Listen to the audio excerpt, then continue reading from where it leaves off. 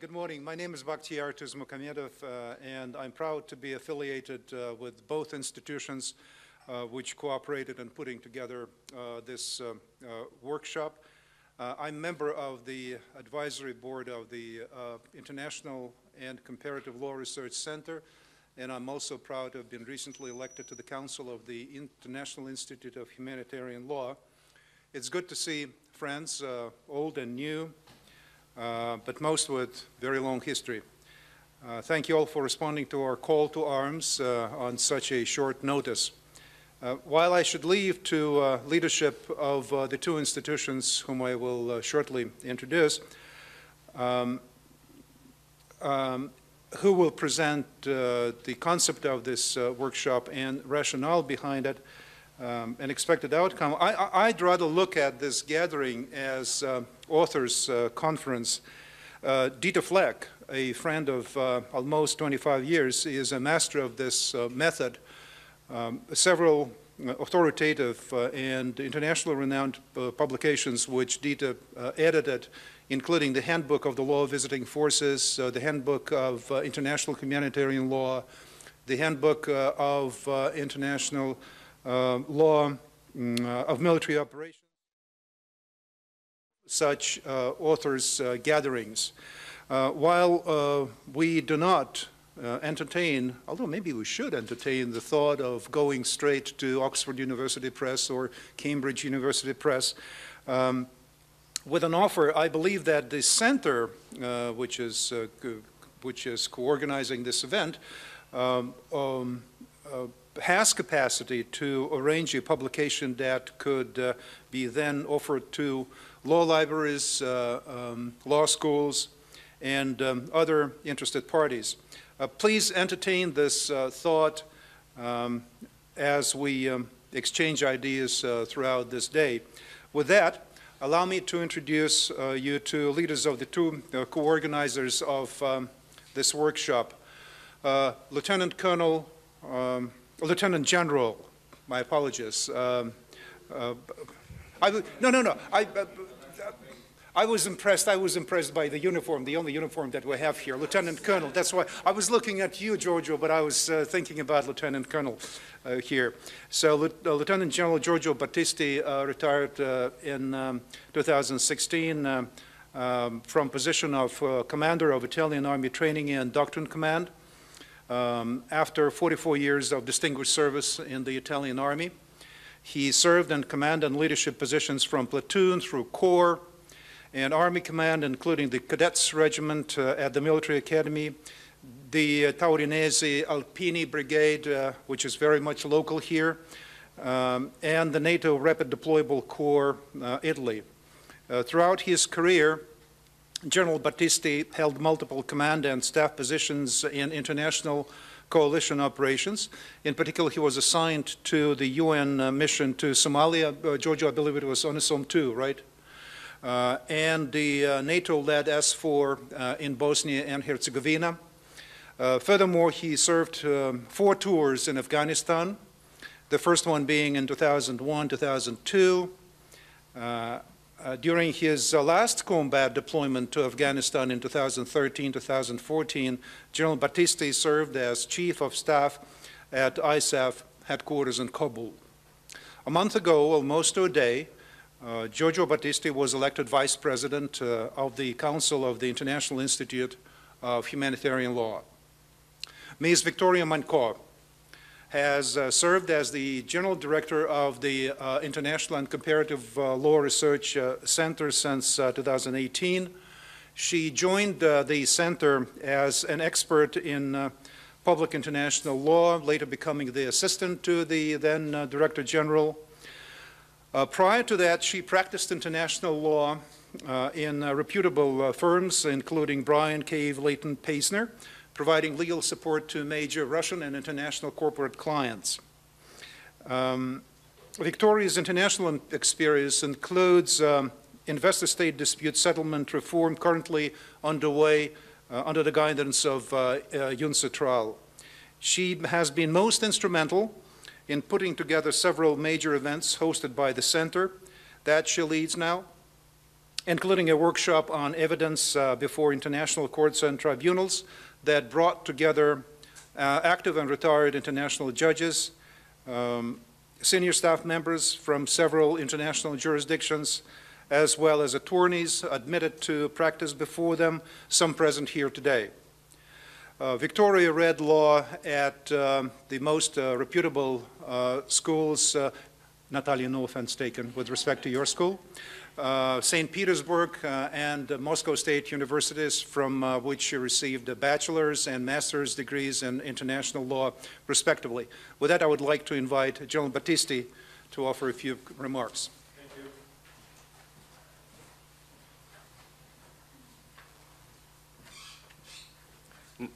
No slide at the moment. Good morning again, ladies and gentlemen, distinguished expert, dear participant, good morning, dobry din, that's correct? On behalf of the president of the Institute, this new president, Professor Edoardo Greppi from the Scuola di Applicazione di Torino, we have one officer coming from Turin, it's a real pleasure for me to welcome you all to Sanremo, the city of flower. On the occasion of the workshop regarding the application of international humanitarian law, international human rights law in armed conflict. It's for me a great honor to be part of this outstanding parterre. First of all, let me briefly spend a few words on the Institute and its history. As you probably know, the Institute is an independent, non-profit organization founded in Sanremo in 1970. With the main objective of promoting and teaching international humanitarian law and human rights through the organization of training programs, research initiative, seminars, workshops like today, and roundtables. More than 14,000 people coming from the different regions of the world have taken part in these various activities of the Institute. This combination of factors has created through the years a unique multinational environment, which is universally known as the spirit of Sanremo, lo spirito di Sanremo. But coming back to the workshop, the today topic is very stimulating, since human rights are an intrinsic part of the legal rules governing conflict and other emergency situations. In this regard, the interaction between the international humanitarian law the international human rights law in armed conflict is one of the responses of our time to the dynamic of war, and of course, of the law. In my opinion, as a seasoned soldier, this is a very important topic because, at the end of the day, the last element of this long process are the soldiers and commanders in the field, who have to correctly apply the guidelines, standing operating procedures, and directive. These norms, in my experience, must be understandable and applicable for them, so must be very simple and clear, offering guidance on how to interpret and apply the various conventions to military operation. It is not so simple because soldiers, 18, 19, 20-year soldiers, must decide in a very few seconds if he has to shoot or not to shoot or to speak with the opponent. In the last 25 years, the international scenario has profoundly transformed. The nature of armed conflict has deeply changed. The concept of war and peace have become blurred by the changing characteristics of warfare. Armed conflict, both international and non-international, are still a reality, unfortunately. And the issue of the enforcement of the international humanitarian law and the respect of human rights and the human values has acquired a fundamental importance in the international agenda. While the international humanitarian law and the international human rights law vary in terms of origin and situation, in which they are applied, the two bodies or rules have the same objective in order to achieve the greatest possible protection of individuals in all circumstances, especially during wartime. there is a growing awareness of what is right and wrong in the context of armed conflict. And nowadays, it can only be identified by reference to both international humanitarian law and international human rights law. But before closing my speech, following previous contact with Professor Pokar, that was the former president of the Institute, I would like to announce the intention to establish an even closer relationship between our two institutes, consider their similar purposes to promote development and continuous dialogue on the complex and evolving subject of the rules of law that are an essential pillar of any modern military operation. We at the Institute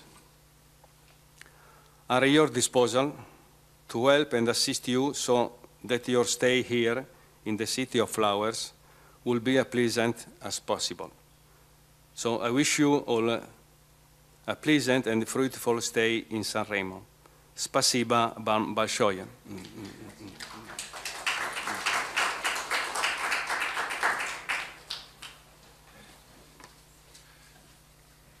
Grazie, General Battisti. Special thanks go out for mentioning the name of Fausto Pokar, who is a good friend of many of us here, and who indeed was most responsive to an approach to hold this meeting in cooperation. Victoria Manko, please.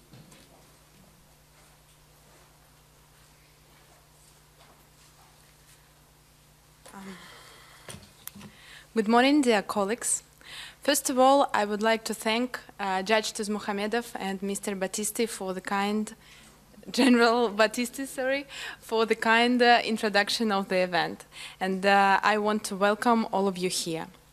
And now I want to say some words about our center.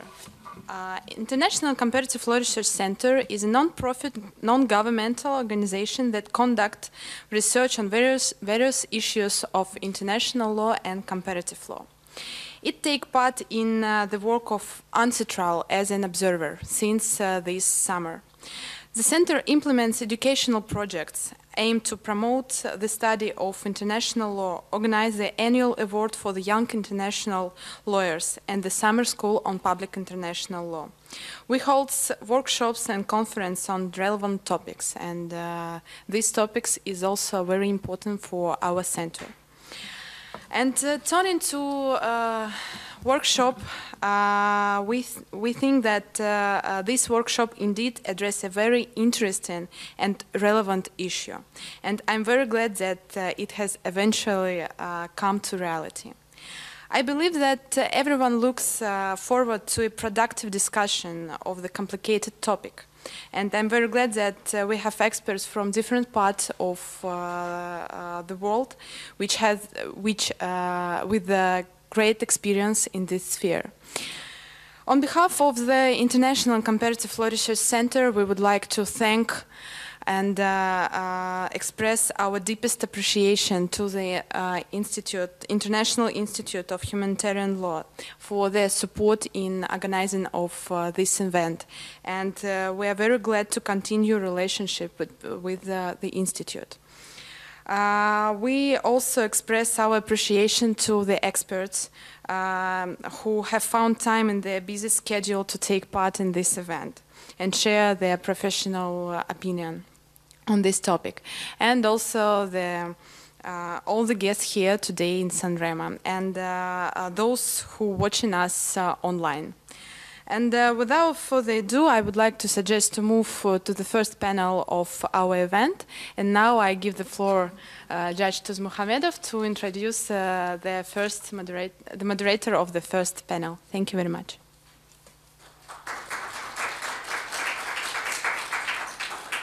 Thank you, Victoria. Professor Natalia Sokolova has been head of chair of international law at the Moscow State Law University since 2017. She graduated with honors from the Law School of Irkutsk University in 1993. Most of you have heard about Lake Baikal, so Irkutsk is very close to it. So it draws a lot of force from that world-famous lake. Since 2004, she has been a professor of international law at the department she now leads.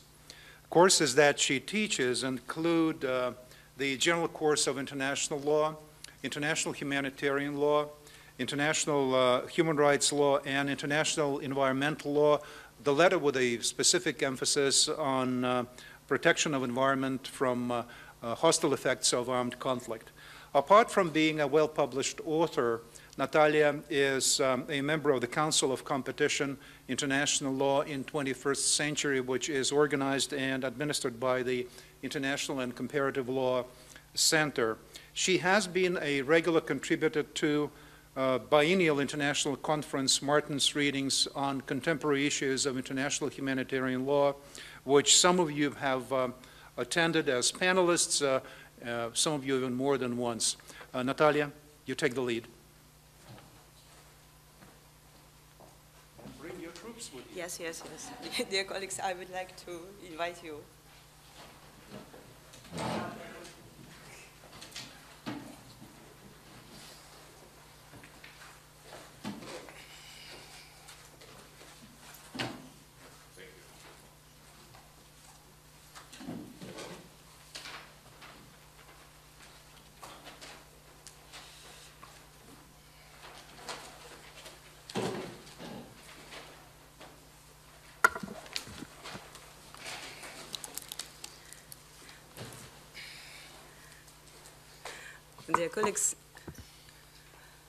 Dear colleagues, good morning.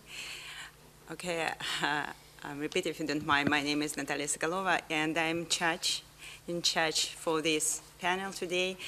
And I do hope our honorable experts will share this responsibility with me. Thank you very much.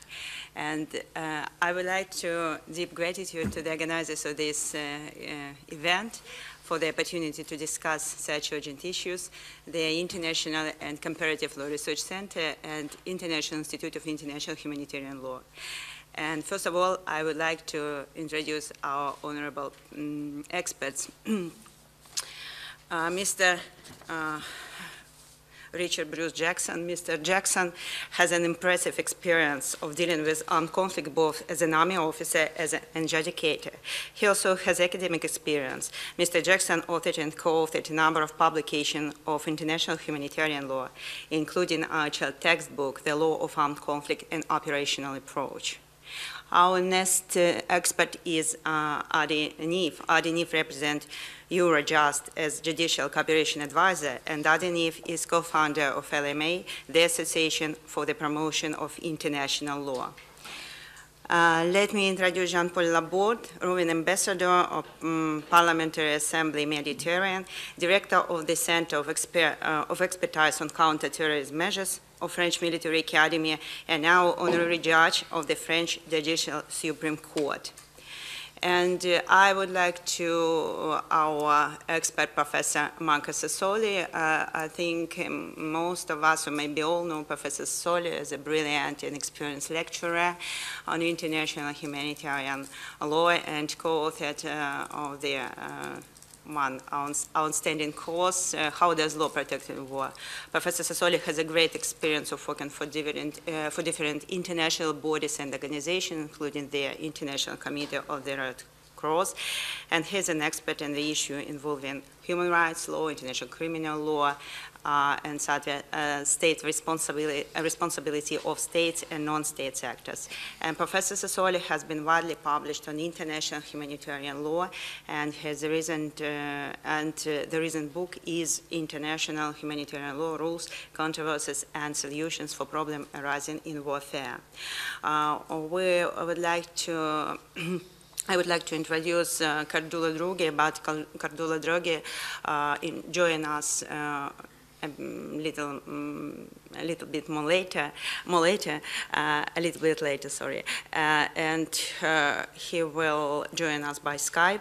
Cardula represents the International Committee of the Red Cross as the head of the Operational Law Unit of the Legal Division.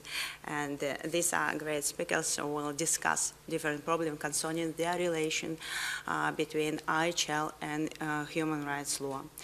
what our panel is going to be devoted as the problem of relation between IHL and human rights law.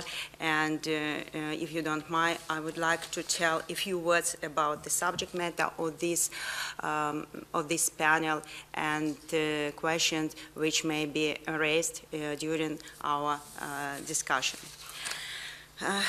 As we know, for quite some time, there has been an ongoing scholarly debate on the issues of international protection of individuals in armed conflict in the context of relation between IHL and human rights law.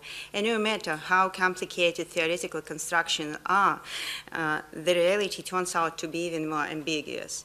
Human rights, of course, must be ensured in the times of peace and in times of armed conflict. If human rights are violated and individuals seek to protect them in international human rights bodies, it is important to take into account the conditions of the armed conflict when assessing the obligations of state to promote, for example, the right to life or the right to personal integrity.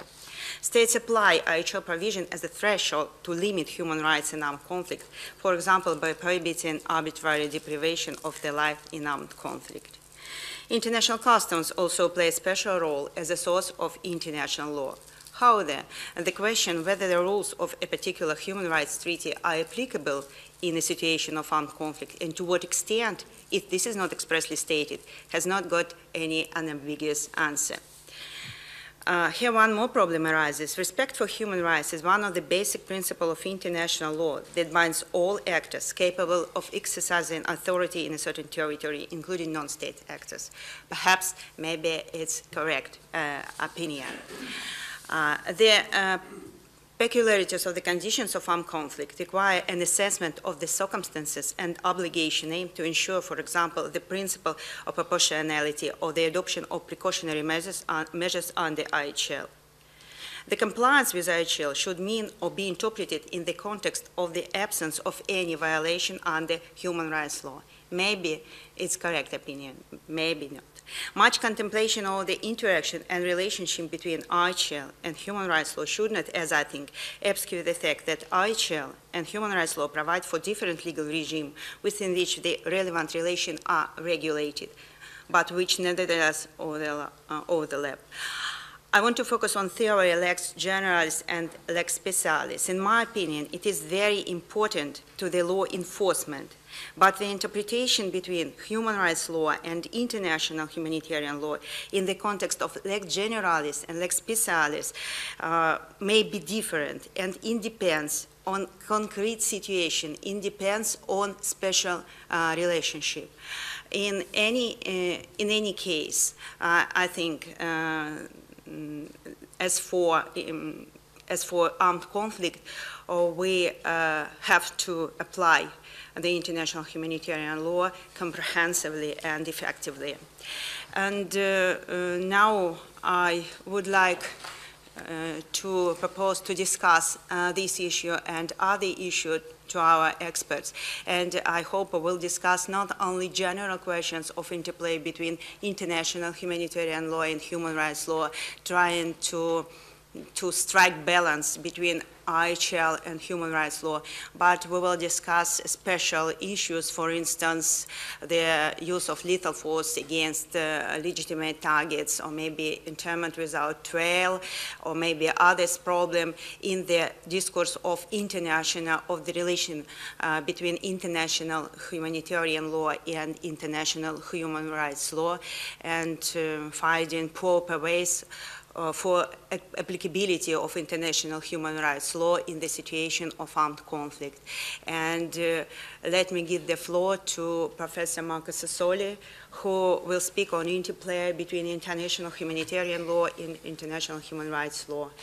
Professor Sassoli, the floor is yours, and if you I would like to tell 1 minute.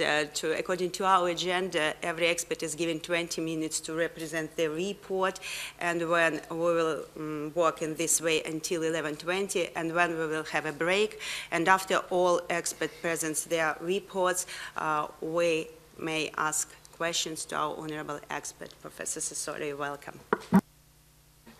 Thank you very much, Professor Sokolova. Thank you to the International and Comparative Law Center and the Sanremo Institute to have organized this. I do not have a report. I have some thoughts on this issue, which is fascinating for lawyers, which is symbolically and conceptually important, while I think for the people who are victims of armed conflict, it is not so important. The problem in many armed conflicts today is not that the wrong rules are applied, but that none of the rules are applied, neither humanitarian law nor human rights law. And I would like to thank Bakhtiar Tushmokamedov to have brought this together,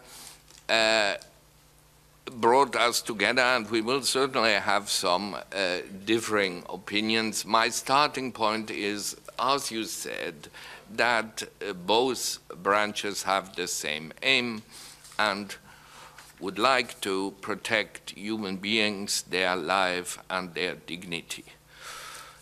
There are historically important differences, especially if you compare humanitarian law of international armed conflict and human rights law. The history of the two is different. The structure of the two branches is different because human rights law foresees subjective individual rights, while humanitarian law consists of objective rules of behavior.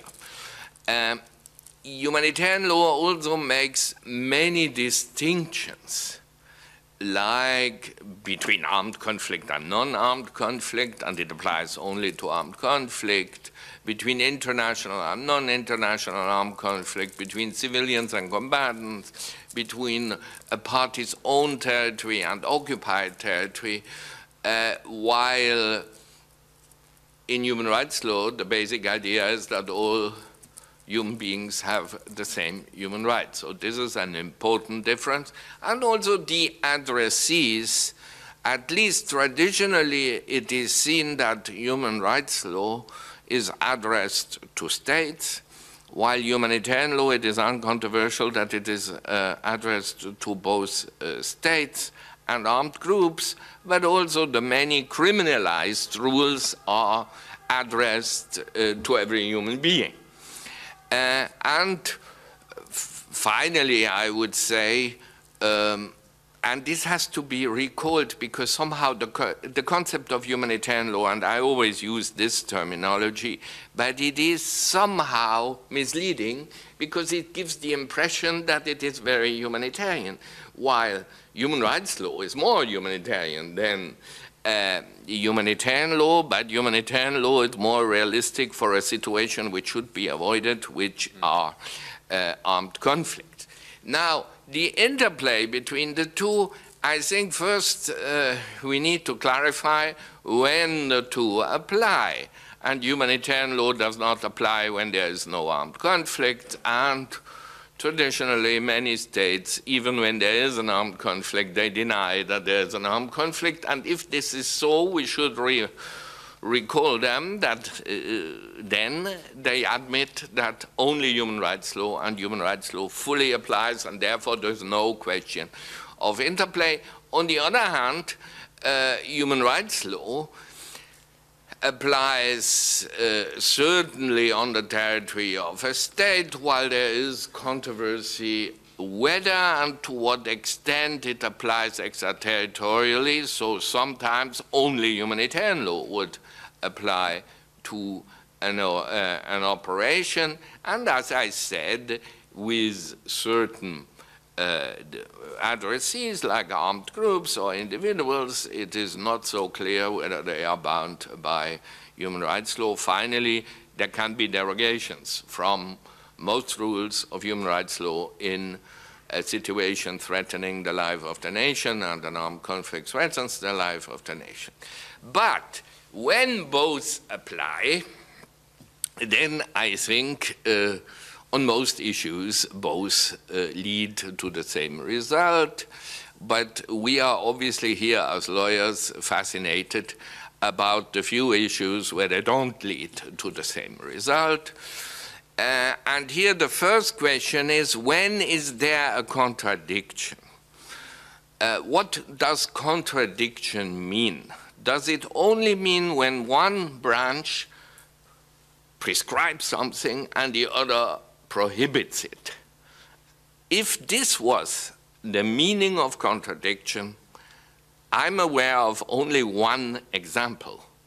Under the Fourth Geneva Convention, an occupying power may bring inhabitants of the occupied territory only before military courts, while, at least according to the European Court on Human Rights, civilians may not be brought before military courts. So here there's a clear contradiction.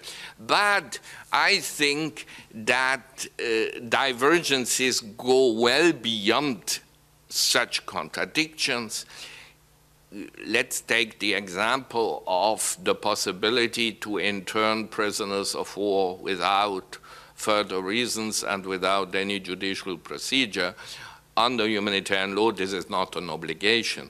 So if we were purely formalistic, we could say there's no contradiction because humanitarian law does not oblige to intern them, while human rights law would prohibit to intern them without a judicial procedure. But it is the very essence of humanitarian law that you can intern prisoners of war, and it is in the logic because they belong to the military potential of the enemy. And therefore here I think there is a contradiction, and I would solve it clearly that here humanitarian law constitutes the lex specialis. And this leads us to the issue how to solve divergences between the two branches, and the majority opinion is to say this must be solved by the principle of lex specialis, but unfortunately there's no agreement on what that means, lex specialis.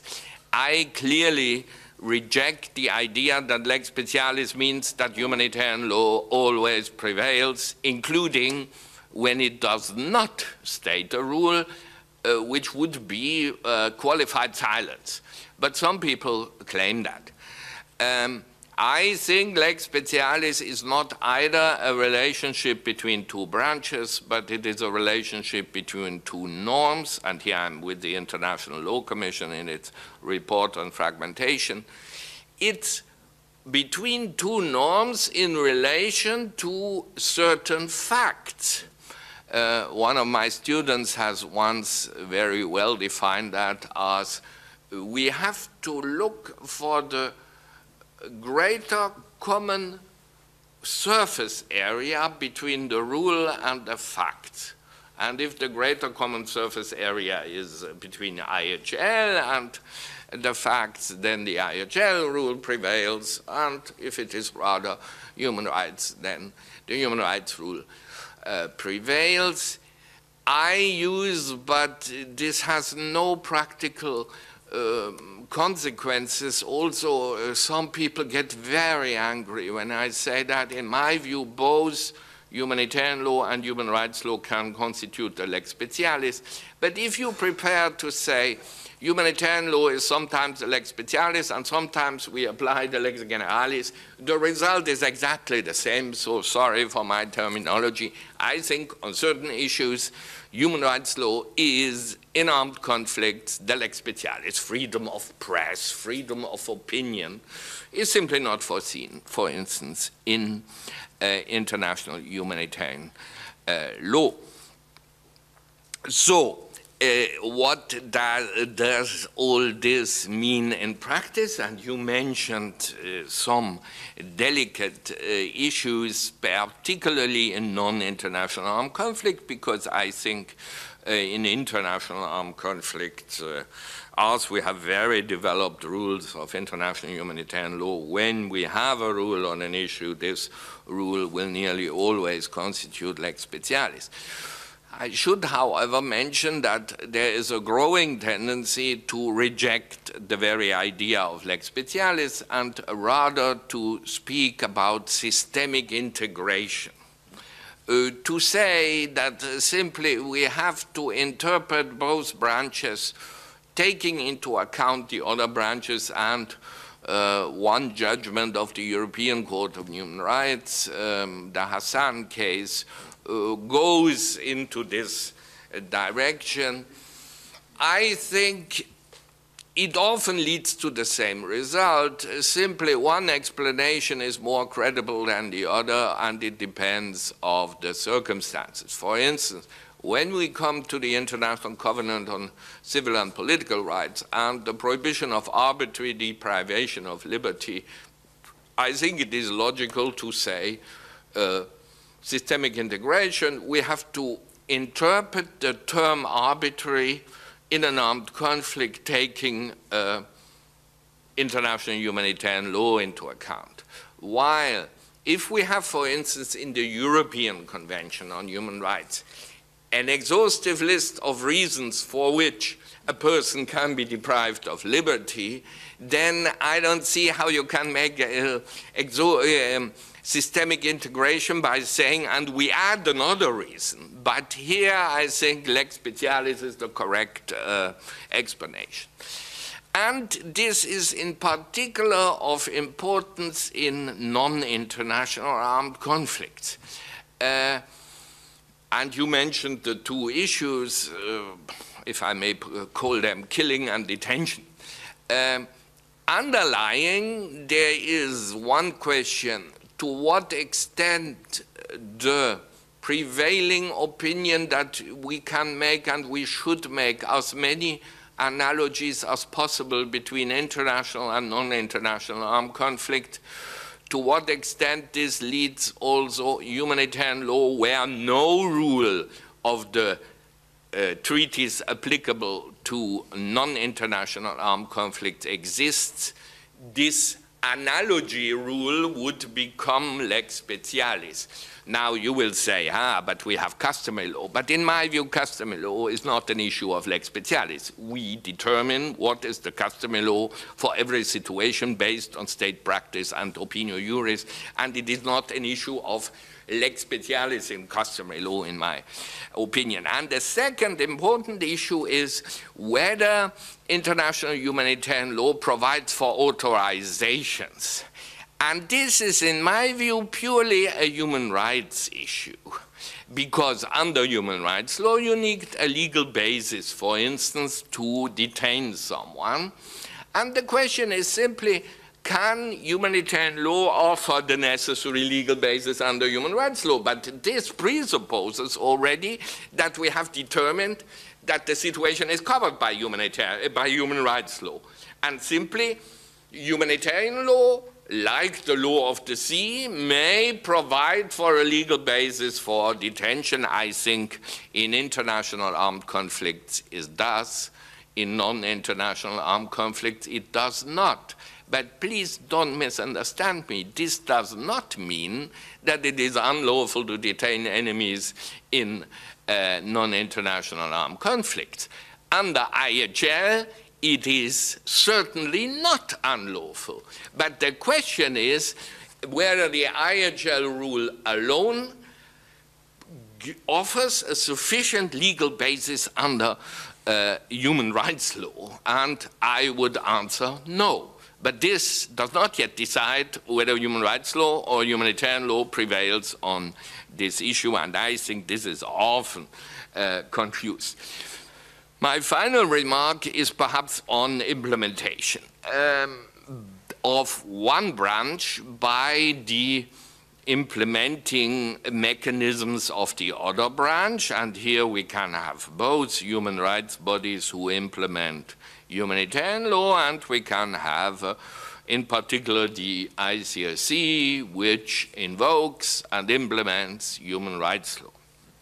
Now, first, for the human rights bodies implementing humanitarian law, why do they do that? The reason is simply that individuals do not have a mechanism under human rights law, under humanitarian law, so they have somehow to translate their humanitarian law violation into a human rights violation to be able to go to an international body, because obviously the ICLRC makes a wonderful work, but it is not a body to which you can appeal to get your right.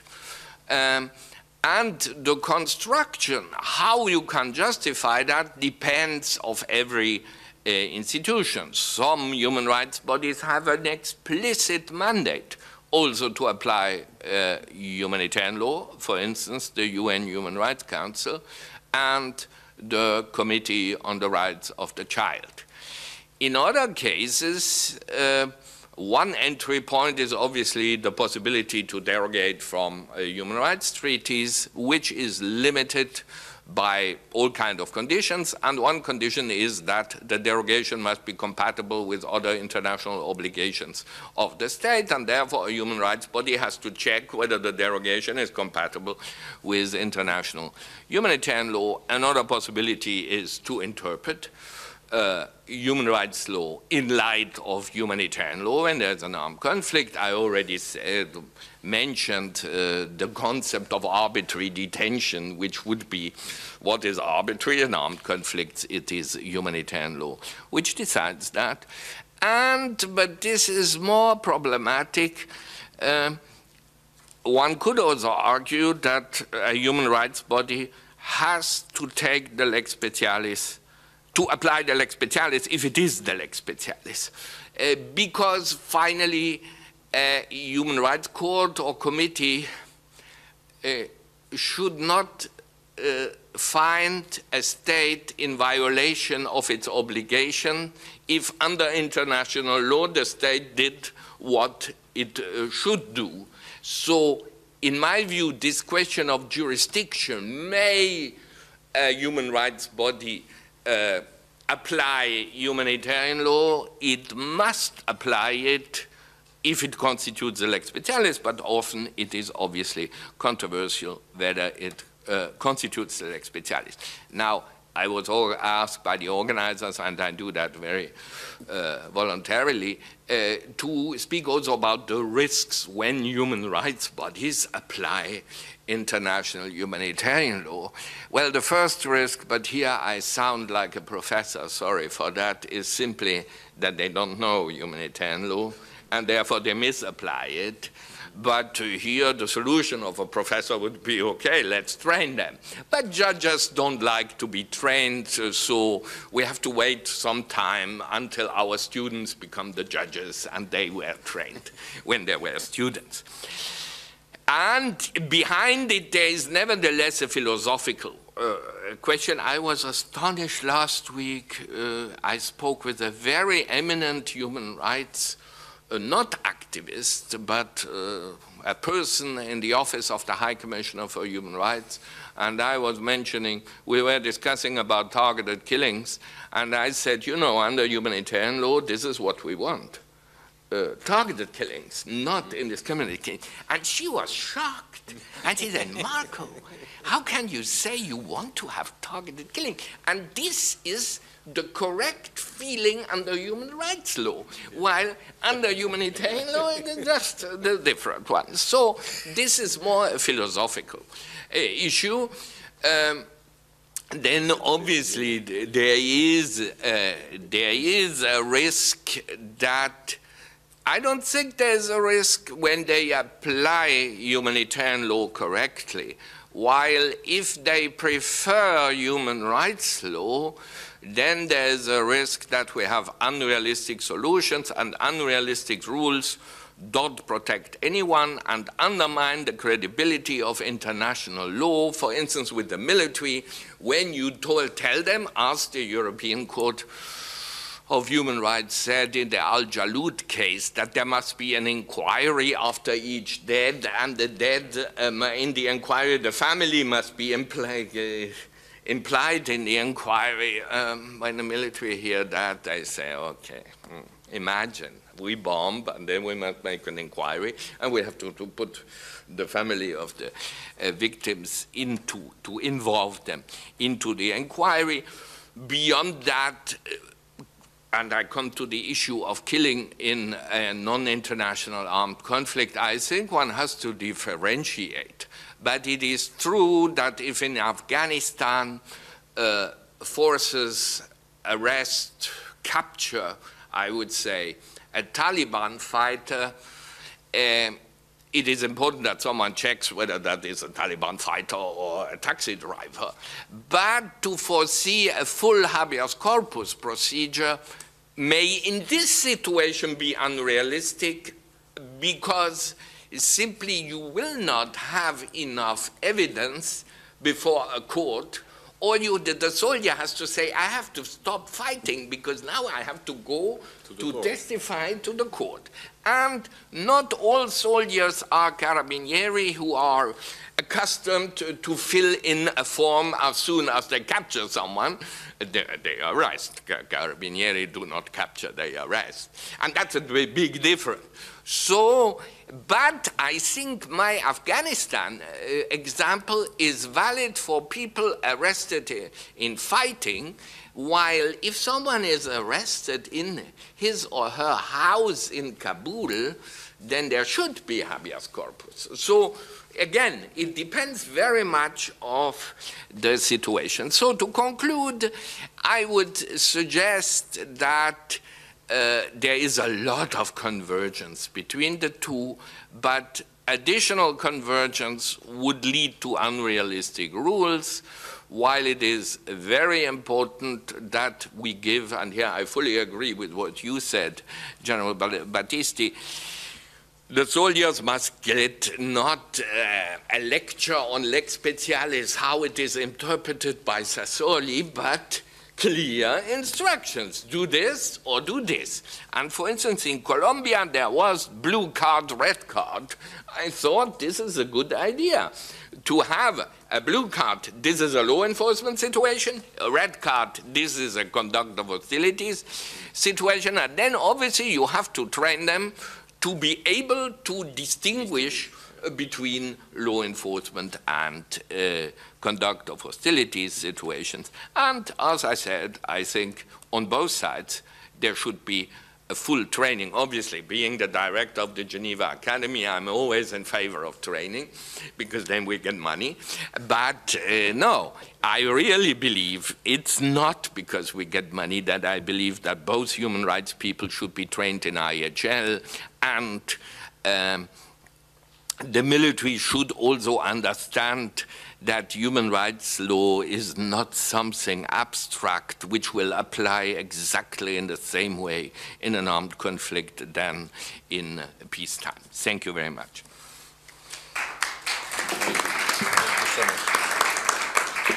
Thank you very much, Professor Sassoli. It's a very interesting and comprehensive report, and I think it's a firm basis for our further discussions. And I would like to give the floor to Mr. Richard Jackson, who will speak about who will continue discussion of the relationship between IHL and human rights law, and will use practical examples of the special uses in international armed conflict.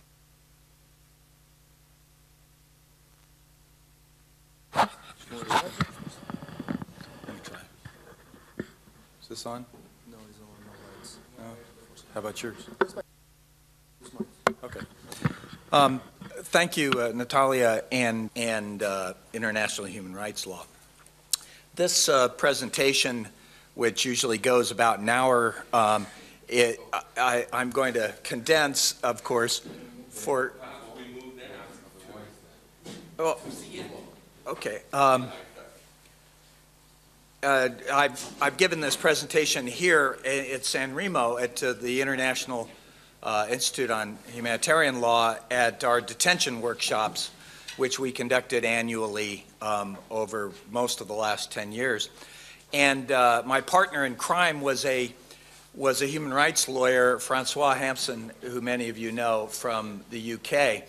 And we first started out, the first time we did the counterpoint between us, banging heads a lot, but by the end we came to a very complementary understanding of the relationship between the two bodies of law, and I hope we can get there in the short 20 minutes that we have. Now, in my view, the debate is not a conflict of laws discussion. It's not a question of whether one body of law supplants another body of laws. And in the Hassan case, which Marco mentioned, the court early on rejects lex specialis, but I'm not really sure in reading that case closely whether or not it's rejecting it as a conflict of laws displacement theory, or if you read it closely and look at the latter part of the case, it really applies a lex specialis as an interpretive canon. Because when you get to the hard questions that arise in this conflict between the two, the court goes to international humanitarian law to answer the hard specific questions. Like, for instance, was Mr. Hassan properly detained, and was he properly turned over to another party to the conflict, to the U.S., and then was he given the process that he was due according to international humanitarian law or according to human rights law? And the court concluded that he was given the rights of a detainee under Article 78 of the Fourth Convention, which were appropriate for those circumstances. So I think even in those cases where we find people rejecting the theory of lex specialis, there's a way to look at the law to say that the two bodies of law are acting in a complementary fashion.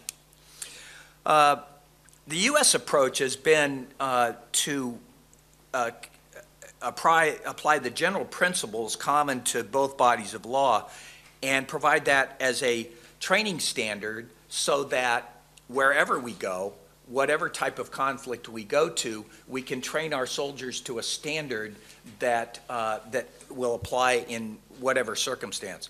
I know in my involvement in a number of conflicts over the years, I never got from on high a definition of what kind of conflict I was involved in. Nobody ever said, you're involved in this conflict in Panama, where I was the legal advisor at the POW camp in Panama.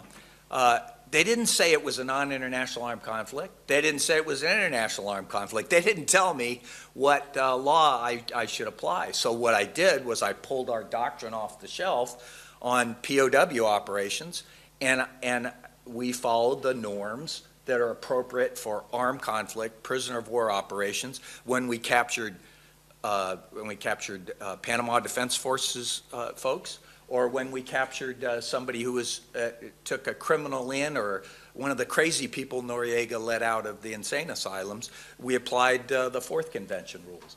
So, but later on, I came to find out that the U.S. declared it was a non-international armed conflict, and we had come in at the last minute in support of what we viewed as the legitimate Panamanian government. So we didn't really have to apply those rules, but that was what we were trained to do, and I think it was the right thing to do that. So Marco touched on some of these issues, but I'd like to drill down on some of them too. The triggers of armed conflict are identified in Common Article 2 and Common Article 3, and they're very different, but they both define the situation as an armed conflict. So I'm just going to leap to that, to assuming that we're talking about situations of armed conflict, and then try and talk about how it will be a difference in how those two are interpreted. Extraterritorial application of human rights, many states apply that term very differently based on, if you're a positivist, based on the words of the treaties that we're applying. So the International Covenant on Civil and Political Rights talks about application in the territory and those subject to the jurisdiction. The treaty uses the conjunctive and. so that our interpretation, the interpretation of the Canadians and many other states that apply the ICCPR, is that this treaty was about the relationship between a state and its citizens, the people subject to its jurisdiction in its territory.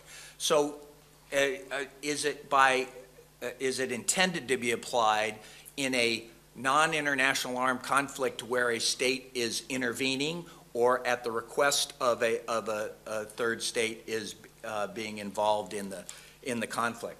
And that's where the extraterritorial application of human rights comes in. Now, in treaty interpretation, it's very important to understand whether or not those treaties are self-executing, whether or not the state has taken reservations, understandings, or declarations with regard to that treaty. For example, there are many states that take the ICCPR and say, this applies by, with, and through my Constitution. That's the approach the U.S. takes, if you read the legislative history of our ratification of that treaty. And when we ratified the ICCPR, we told Congress that we didn't need to execute the treaty because it was already executed through our domestic law. Other states, for example, say they apply the ICCPR through the Quran in an Islamic state, for example.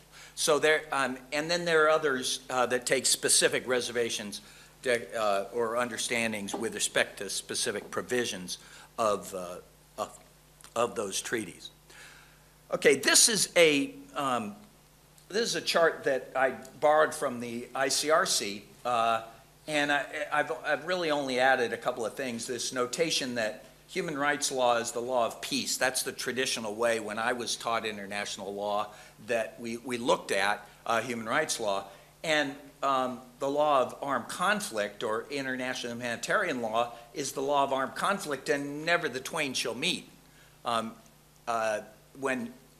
you're in an armed conflict, the law of peace disappears, essentially. Well, we've changed that view in many states over the years.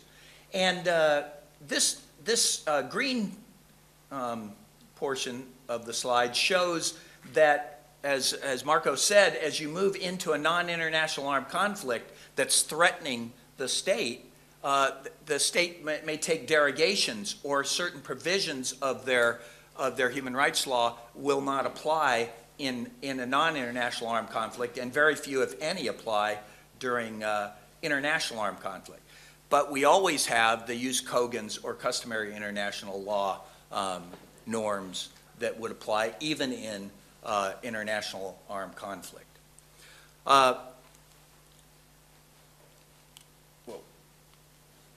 So I'm not going to talk about this issue, but I will. I think we can later talk a little bit more about Sadr Mohammed, which is the case that Marco referred to regarding the authority to detain in a non-international armed conflict. It'll be very interesting to see what the European Court of Human Rights does with that case, and the choice of the UK Supreme Court to rely on the mandate of the United Nations to conduct detention operations as the authority to detain. I personally believe that there is customary international law detention authority, and I'll show you where that comes from in my own state. I call this the North American response because we have an interesting case out of Canada, Amnesty v. Chad, that says that rather than apply their statutory constitution or human rights bill in Afghanistan, that instead the law of armed conflict would apply to a detention in Afghanistan and the turnover of individuals from Canadian armed forces to the Afghan government. The U.S. DoD Law of War Manual said that the law of armed conflict is the lex specialis in, or the controlling body of law in armed conflict situations. Okay, what does that mean, though?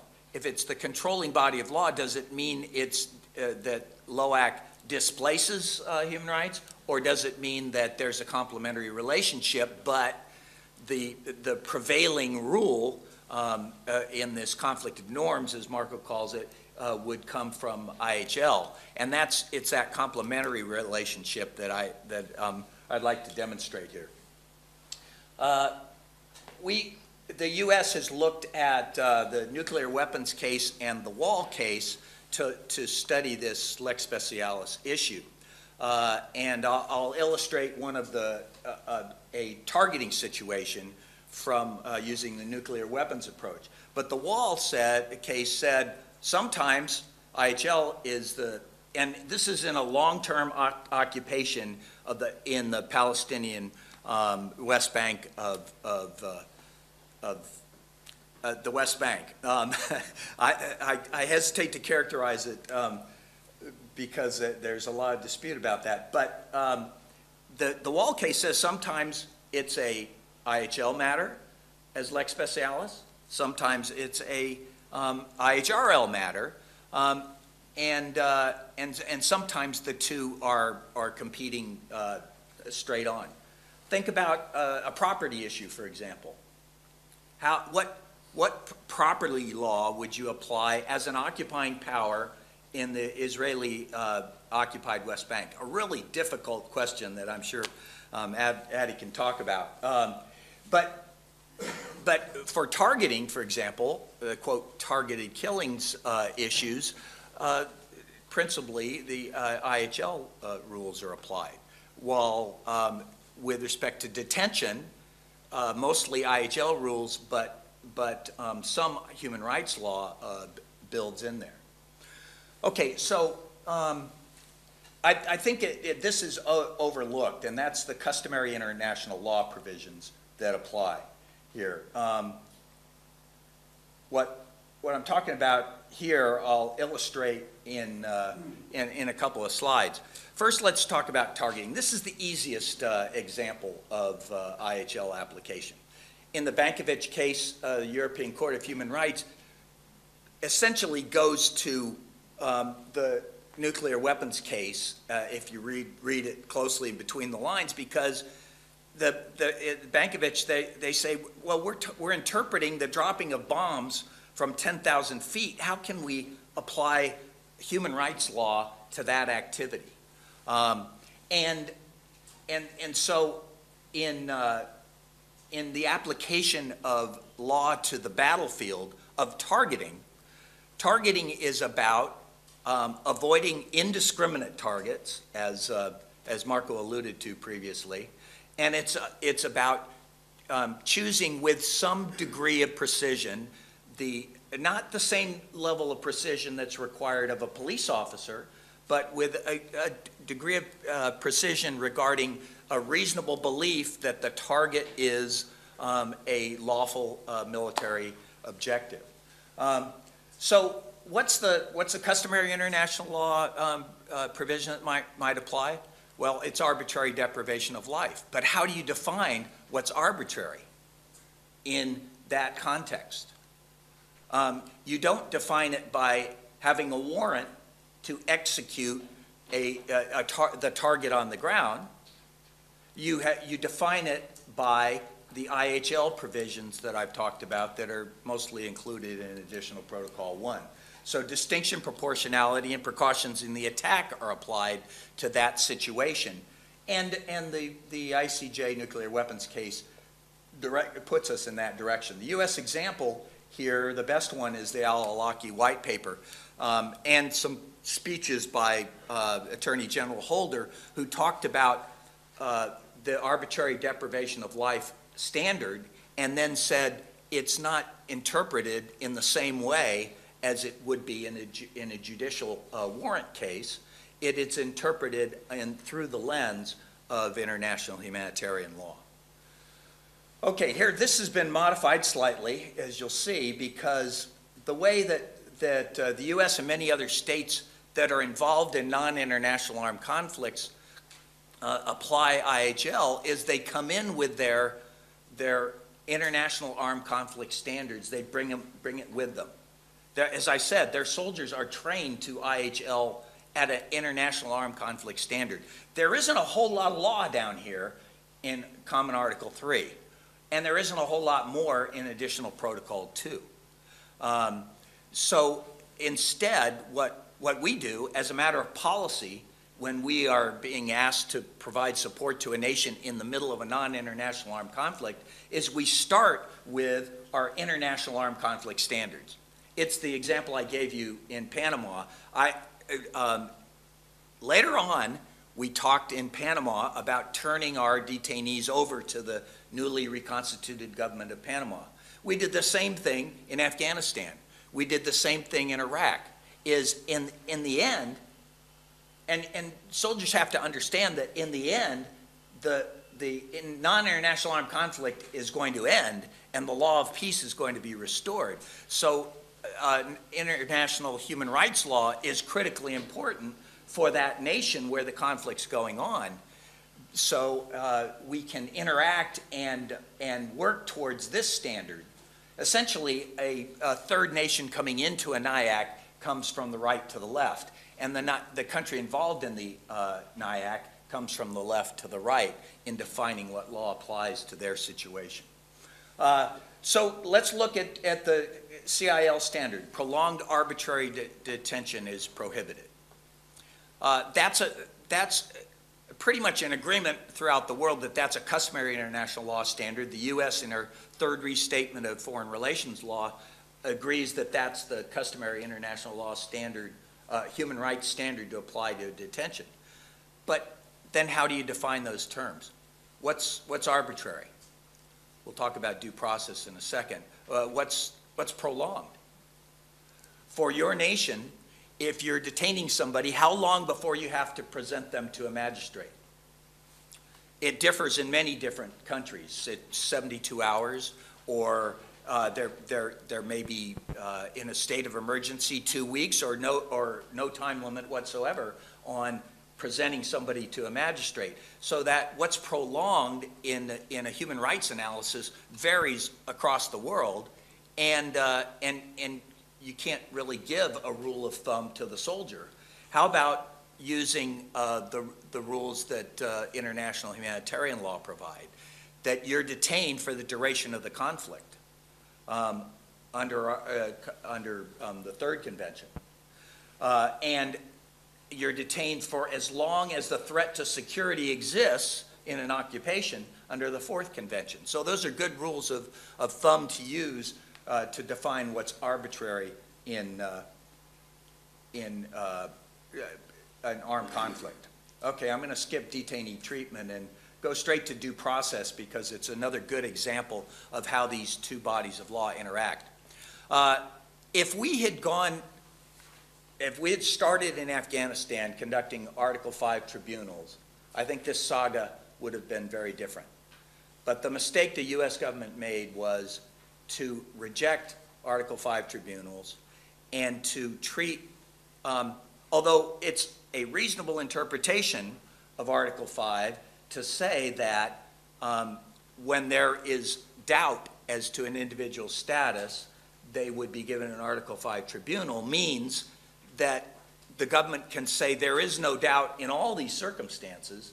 I think that was the wrong decision to make, that what we should have done in order to individualize, as the first, as AP1 does, to individualize the decision, each detainee in Afghanistan initially should have been given an Article 5 tribunal. Later, we moved to an Article 78 process, and that was what carried us over into criminal detention in Afghanistan later on. But this Hamdi case is interesting. This is an analysis of how the U.S. has established this complementary relationship between the two bodies of law. Hamdi did two things that are interesting in this respect. Hamdi said that the Congress authorized the use of force against the Taliban, Al-Qaeda, and its associated forces. And Judge O'Connor in that case said, well, if they're authorized to use force to kill people, then they ought to be authorized as incidental to this use of force authorization to detain It's a very logical approach to this issue. And Justice O'Connor said that this authority to detain is incident to, or a subset of, the authority to conduct armed conflict. And that's an approach Sadr Mohammed could have taken, and in fact it was discussed in both levels of cases, but not adopted by the British court. As a result of that, Hamdi also said that administrative due process was sufficient for a detainee on the battlefield. So this is a human rights standard, and then she adopted the procedures that were developed for Article 5 tribunals in U.S. domestic doctrine, Army Regulation 190-8, that established a 3-person tribunal to assess individuals' detention status under Article 5. And these were later adopted also for Article 78 process in the Combatant Status Review Board and Administrative Review Boards for the Guantanamo detainees. As I said earlier, Hassan also adopted those Article 78 reviews. But then 7 years later, Mr. Boumediene, who had been detained in Bosnia right before my division became the MND North division there, Mr. Boumediene was a jihadi who was allegedly on R&R, or rest and recreation, in Bosnia, awaiting a tour back on the battlefield, and he had been conducting a reconnaissance of the U.S. Embassy, and so he was detained as a security threat and moved to Guantanamo with a bunch of other Al-Qaeda folks. And Judge Stevens looked at this and said, look, it's been 7 years. Yeah, Justice O'Connor said administrative due process, notice, and opportunity to respond was enough up to 7 years. But now, as Marco alluded to, it's time to apply habeas corpus standards. So getting judicial review of their status and getting their having had a lawyer represent them before those habeas proceedings was now appropriate. So over time, as you go back to this slide, over time, even our Supreme Court says, yeah, you can start with this approach, but you better be moving to the human rights approach as time progresses. And they gave 3 standards for that. The location where it's being conducted or where they're being held, the infrastructure, the legal infrastructure that's available, and time. And those 3 factors move the body of law that's applied from IHL to IHRL, or human rights standards. Okay, I'm not going to belabor these other areas because we really don't have the time. But I want to emphasize this one other point, is that, and that's was on that slide there, is in the Copenhagen principles agreed upon by many of our allies in the non-international armed conflict, where a state is sending troops to support another state that's involved in non-international armed conflict. About a little over 100 states agreed to the Copenhagen principles that reflect additional Protocol 2 standards, additional Protocol 1 Article 75 standards, and Common Article 3 standards for detention.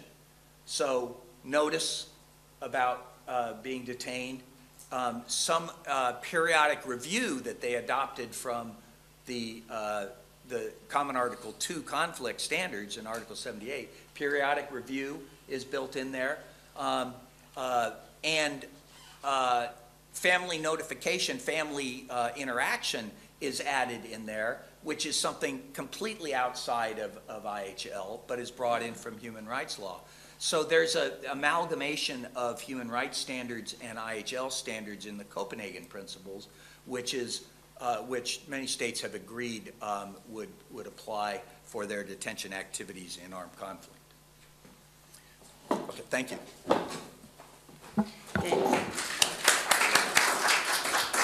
And this presentation will be available to the attendees of the conference. I've got notes pages that go along with these slides and explain the other slides that I didn't have time to cover today.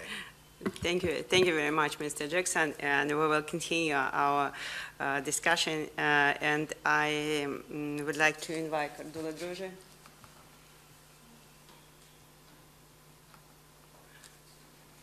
She is going to join us.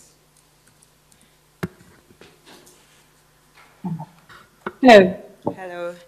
Hello, Cardula. Hello, can you see me and can you hear me? Yes, yes. And you can start your report. Okay, thank you very much. Thank you also for including me on the panel via video link. I'm very sorry I couldn't make it to Sanremo. All the more because I think already, you know, the panel has been so rich with Marco's and Dick Jackson's presentations, and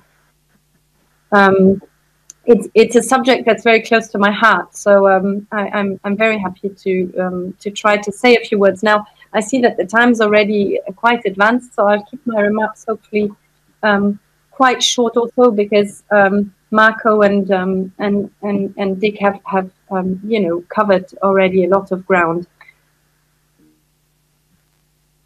I do want to come back on quite a few of the things that Marco said and perhaps complement them a little bit. And starting basically from the fact that we have different origins and philosophies that underpin human rights and humanitarian law, then perhaps saying a bit more about the rapprochement of the two bodies of law over time, and then ending a little bit with opportunities that this presents, but also risks that this presents. So, as Marco was saying, I think we always, when we talk about human rights and IHL and how they apply in armed conflict, we have to remember that they are bodies of law that have a different history. Human rights law is really a body of law that was created to protect citizens against the arbitrary power of states. And in that sense, I think it's, you know, its philosophy and also its history is a history of vindication. Do you remember the book by Mary Wollstonecraft, A Vindication of the Rights of Women and A Vindication of the Rights of Men? And we need to remember this rights-based approach that you have, and on the contrary, humanitarian law was a law that was crafted between belligerents in the 19th century. I mean, starting sort of to be the modern international humanitarian law starting in the 19th century. And as Marco said, they were rules of behavior that agreed upon between states for the benefits, first of their soldiers and then later in the 20th century for the benefits of civilians. So it's a charitable law. It's not a law that is based on the vindication of rights by the victims of armed conflict. And those philosophies are important because they also then inform, I think, the way these bodies of laws have been used, but more importantly, perhaps the processes that have developed from them. And so that's the first difference, I think. And it creates these different implementation mechanisms that Marco has already talked about. And it is, I think it's the philosophies underpinning them which have led humanitarian law to be a body of law that is very much preventive. So it's a body of law that's meant to apply already on the battlefield. It's a body that has very practical rules of behavior. And interestingly about that, it's a body of law that's very detailed. Marco was saying it makes many distinctions, for instance, as opposed to the sort of much more aspirational treaties that you have in human rights law. But it's also very detailed because it's based on the experience of soldiers in the battlefield. And some of the rules that I really love, for instance, about international humanitarian law, are the rules on the dead. And that's because these rules are about the experiences of soldiers on the battlefield. And they're very detailed about how soldiers, how do you have to inform the next of kin, how do you have to mark the graves, and so on and so forth. And so these are very, practical rules. Now, in terms of, and the other thing that is the remedies. So you have the IHL, that's this practical rules, but it doesn't have many remedies for the victims. Why? Because, again, it's a charitable body of law in its beginnings. I'm not saying that this should be the philosophy now, but I'm just talking about the beginnings and the philosophy underpinning it. And it doesn't provide either for remedies, whereas human rights law provides for remedies and individual remedies. It's an individualized body of law. And that has consequences, I think, later on. Then just a word about this lex specialis and lex generalis question. Again, I think it goes from the fact that human rights law in its conceptualization is meant for peacetime. It has, for instance, the European Convention on Human Rights has very explicit derogation rules for the situation of armed conflict. But the philosophy underpinning it is one of peacetime, of regulated government, and again about the relationship between the citizen and the government. Whereas for humanitarian law, war is the normal situation. And so the paradigms are very different in terms of their outlook. And what does it mean? I mean, peacetime should be the normal, and therefore human rights law is the lex generalis. It continues to apply in armed conflict because human rights nowadays are seen as inherent to the human being, and therefore the human being carries human rights with him or her, whether during war or during peace. But of course, humanitarian law regulates the specific situations of armed conflict. I would agree, and in that sense, is officialis. I argue that that as a broad statement, I think that's correct. But I also agree with Marco that it is much more a question of conflicts of norms rather than conflicts of bodies of law. So when we use the lex specialis rule, we really have to look at the specific situations. And as a sort of a broad rule of thumb, I would say that for most international armed conflicts, and I leave aside the situation of occupation, because they are usually fought extraterritorially in a way for both states, they imply big armies fighting against each other.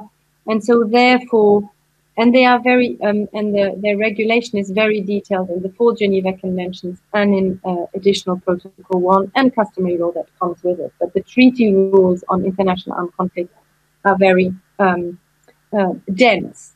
And in that sense, Marco was talking about, the overlap between the situation and the rules, and of course the overlap, the overlapping surface between the rules on international armed conflict and the situation of international armed conflict is very dense.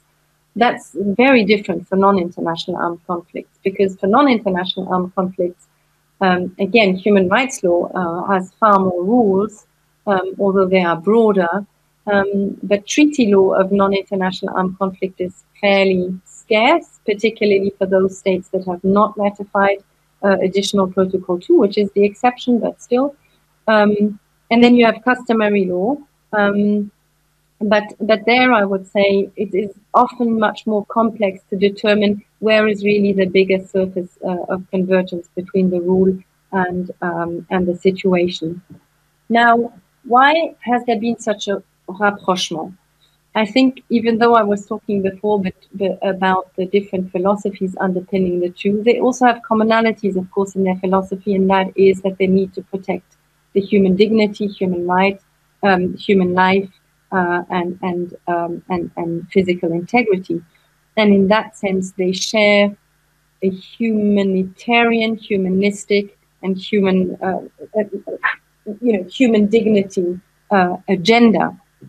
And in that sense, I think is why they have often been looked at as converging bodies of law, because of course also the actors that care about these issues often will try to use the bodies of law that most advance human dignity in armed conflict.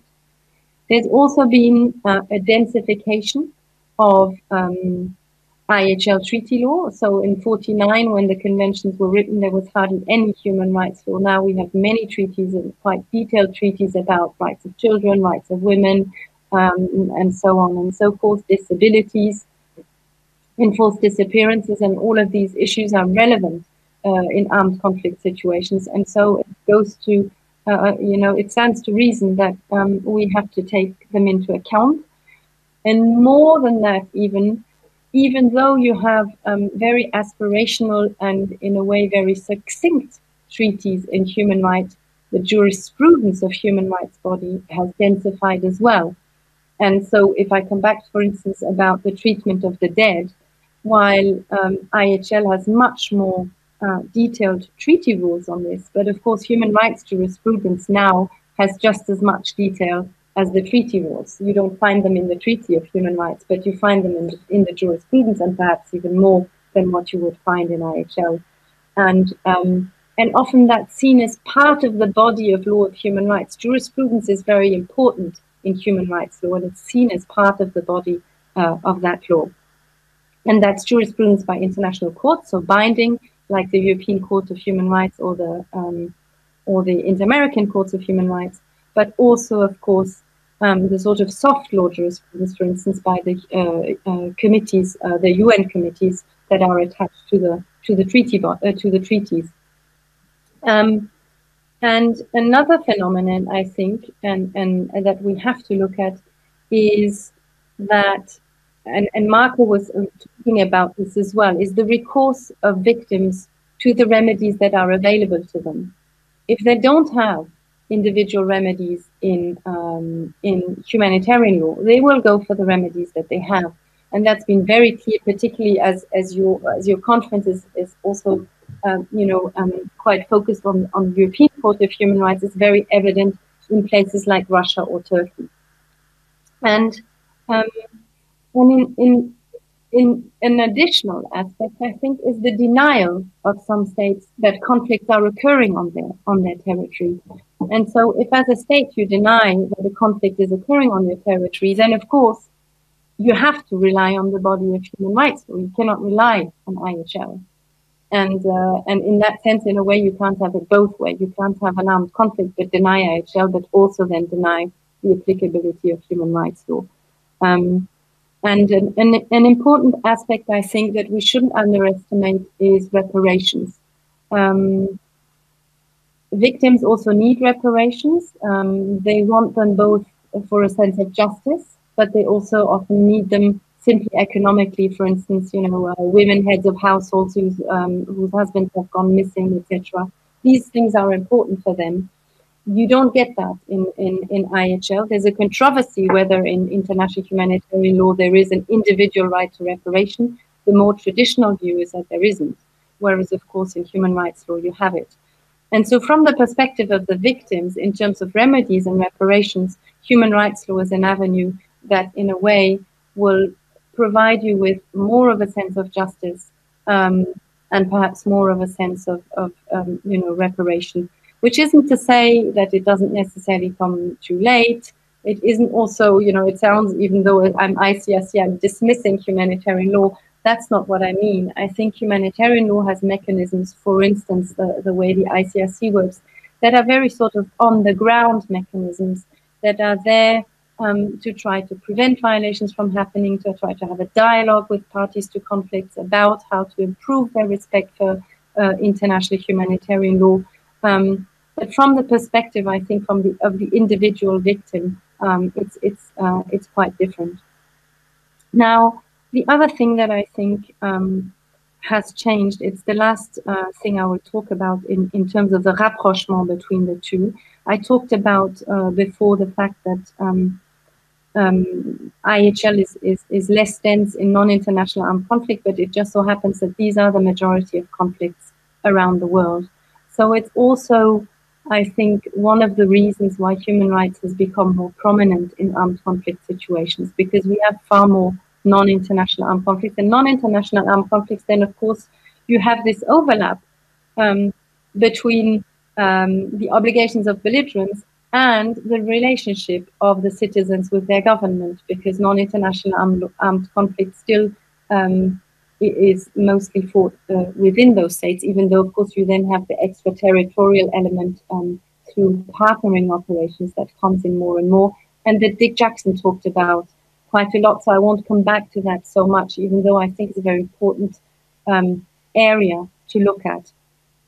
Now, the other thing is prolonged occupations, and in particular, of course, the occupation of the West Bank, which has created a big body of jurisprudence in the Israeli courts, which is important, and I think sets a certain precedent. But also the fact that conflicts are protracted.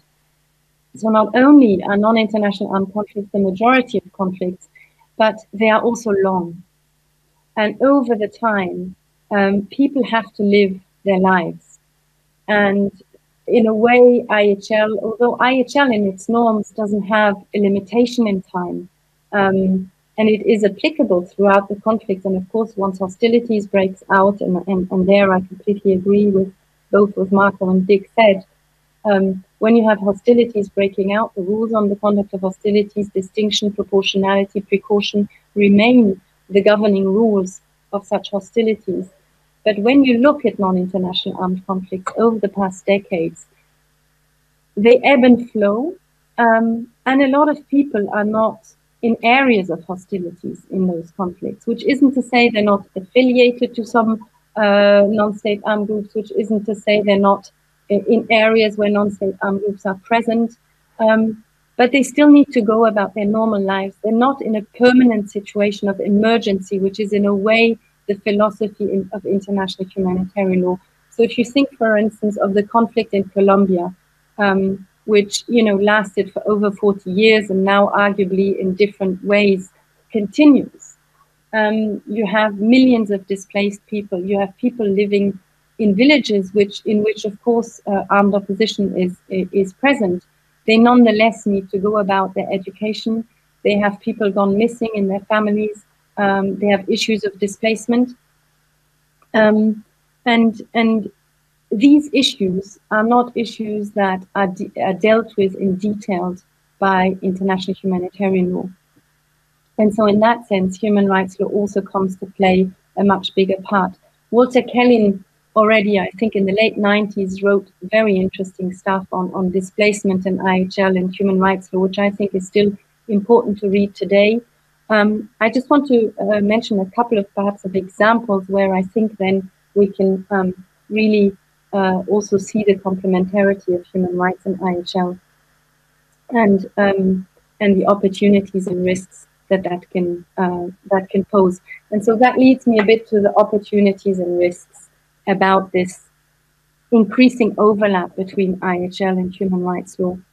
One of them is one of the risks that I see and that Marco already mentioned is a bit the unrealistic expectations or overreach that human rights law might sometimes create in armed conflicts, perhaps when states feel that under international law as a whole, they don't have certain obligations because they don't have them under international humanitarian law, but they are then imposed on them by human rights law without taking into account that that's not realistic and that's not foreseen by international humanitarian law. And the risk of that overreach, I think, is that although in the immediate term, from the victim's perspective, it might be seen as a gain, I think it can lead to a backlash in the long term. And in the long term, then actually lead to more of a regression, because then human rights law starts being seen as something very threatening for states, rather than something that is a complementary body of law that should be taken into account alongside IHL when it is realistic. The other, I think, risk or issue that exists is the fragmentation over time or the regionalization of human rights law. Now, in theory, both bodies of law, IHL and human rights law, are of course universal. But I think because of the different regional regimes that exists on human rights law, so the inter-American regime, the European regime in particular, but also the African Charter on Human and People's Rights, has led to jurisprudence of these different bodies and different understandings on what the human rights obligations are in these places, but also simply jurisprudence that isn't universally binding. And so we very often hear Australia or Canada or the United States saying, well, you know, we don't really care about the jurisprudence of the European Court of Human Rights. It's not binding on us. Understandably so, in a way. And I think there is a slight risk there. And I think Dick didn't get into the detail of it. But of course, when you have multinational operations where then different states have different obligations under these different bodies of law, it creates risks. I think they're manageable risks, but I think we have to be aware of them. And again, aware not to, in terms of the universality of IHL and its complementation through human rights law, of not getting to an overreach that starts not being acceptable anymore. To conclude, I just want to again emphasize that, you know, they are distinct bodies of law, as I tried to just explain, but also they are complementary and they have to remain complementary, particularly in these prolonged non-international armed conflicts. And just two things I want to sort of mention, one from an IHL side or point of view, one from a human rights point of view. One is the question of non-state armed groups. Traditionally, of course, human rights law only binds states and not non-state armed groups. Now, in prolonged conflicts, non-state armed groups sometimes exercise territorial control. And again, people in those controlled areas have to go about their lives. So there's quite a bit of writing done saying, well, IHL is insufficient. You know, we need human rights law because IHL doesn't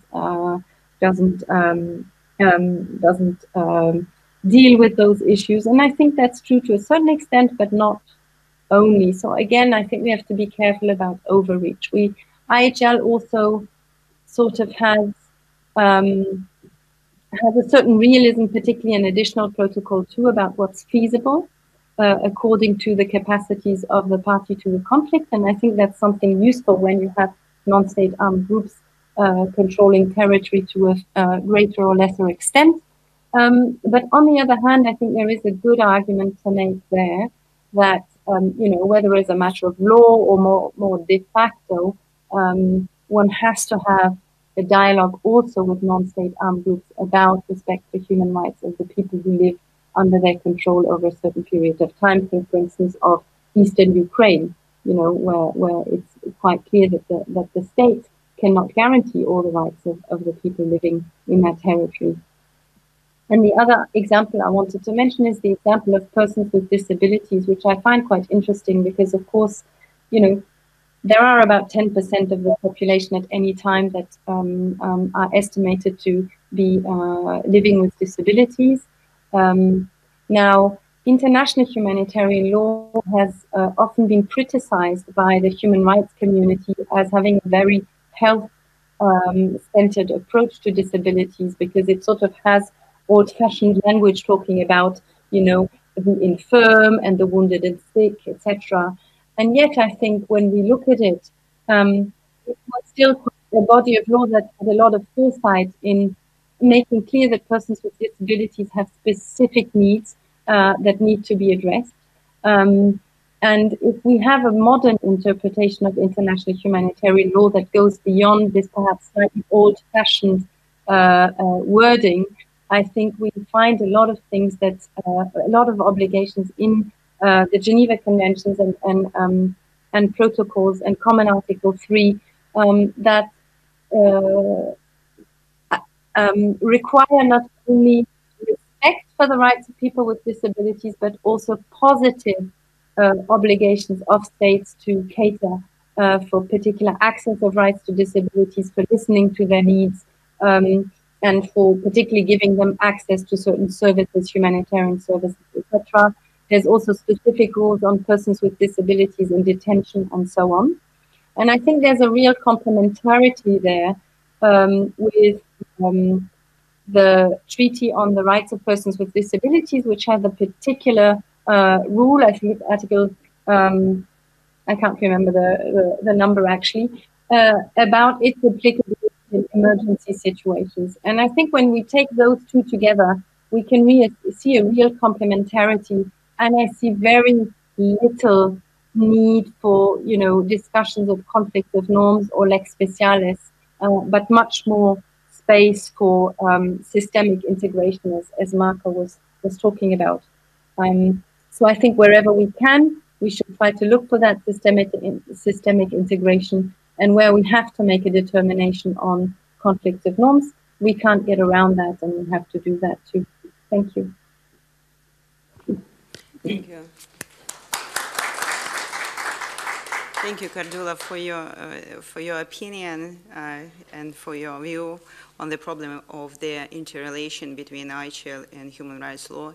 And of course, the human rights law rules are applied in the situation of armed conflict. And of course, the people must have the opportunity to protect their rights, which may be violated in the situation of armed conflict, stick to the international humanitarian bodies. But we understand that now there is no division between law of peace and law of war.